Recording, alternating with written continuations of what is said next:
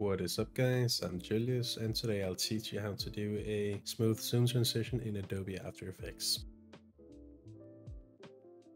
So I am here in my After Effects where I prepared a composition with two clips. This bottom clip or this first clip here is what we will transition from. Top clip here is what we will transition into. And I just made a cut here after 3 seconds. So the first thing I'm going to do is I'm going to go down here to my composition, right click new and then null object. Nice. Then I'm going to go back 10 frames or so. Press S with my null selected. Click on scale. Go forward 9 frames. So here, right? The scale to 250.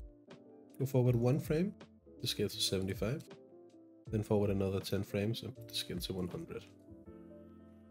Then I will click on this one little here, parent link, and drag that to our null for both of our clips.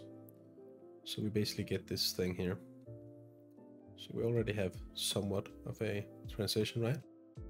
So let's get rid of these black edges. The way we do that is search for an effect called the motion tile. Just apply that with mirror edges. The output width 300 and height to 300. So that's beautiful. A little bit easier than what we usually do in Premiere with all the mirrors. Anyways. Now what I'm going to do is I'm going to select all of my keyframes on my null, press F9 to do them easy. I'm going to go into my graph editor. Let me zoom in a little bit. I think it's a little bit difficult for you to see what I'm doing here. So this one I want to really ramp up.